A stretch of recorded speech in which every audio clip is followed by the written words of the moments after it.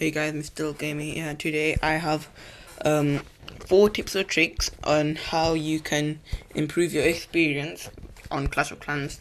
Yes, you heard me right. Clash of Clans, probably one of the most debated games on the App Store at the moment. So without any more wasting time, let's get straight into the first tip or trick. Alright, to find how much gold or elixir you have, without collecting it, at the moment, kind of chose to do this at a bad time, but yeah, nevertheless, normally you'd have to click on it, and then that would just collect all of your elixir or gold. So what you can do is move about your anything, apart from the elixir or gold storage or elixir gold collectors. You can move about the storages, cannons, mortars, even your town hall or your clan castle.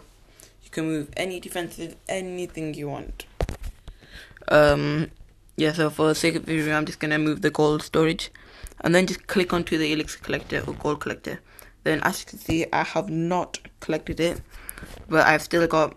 I can just see that I've got 98. 99, 100. Increasing elixir. Same goes with the gold. Just move something about. I'll just use mortar on information, and then it'll show me. Another way you can do is by asking a friend, or you're going on your other account and going onto friends. This will also tell you an accurate amount. This is my other account, by the way, on my other tablet. Moving on to the next trick or tip.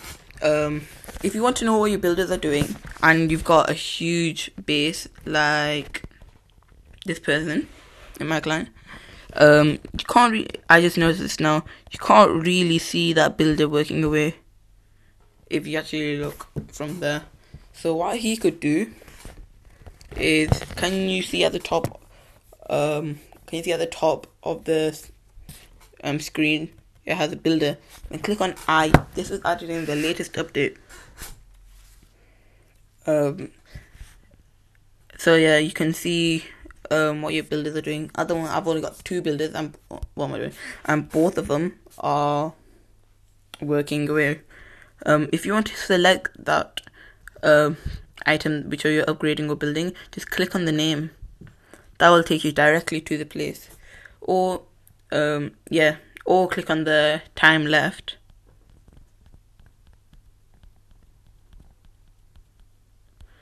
Moving on to this, the third tip or trick, to change your name. Many people made their name as a joke or rushed it at the beginning, never thinking that they'd make it to really cool places in Clash history, such as this person. He's got a really, really, really good base.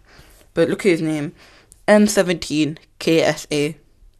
I'm not sure if he wanted that, but he may have rushed it. So what if he wanted to? He could go into settings and click on the right hand side on the button saying change name. Note that you can only change your name once. I'm just repeating what the note is.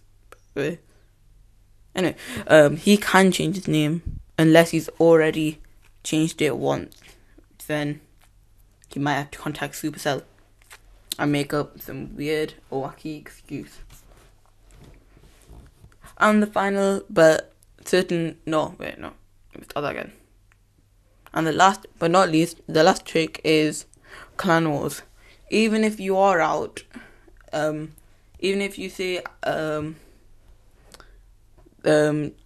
even if you prefer to be left out of clan wars, by clicking I'm out on the clan wars thing, the leader or whoever starts the war is eligible to put you into the clan war, no matter what.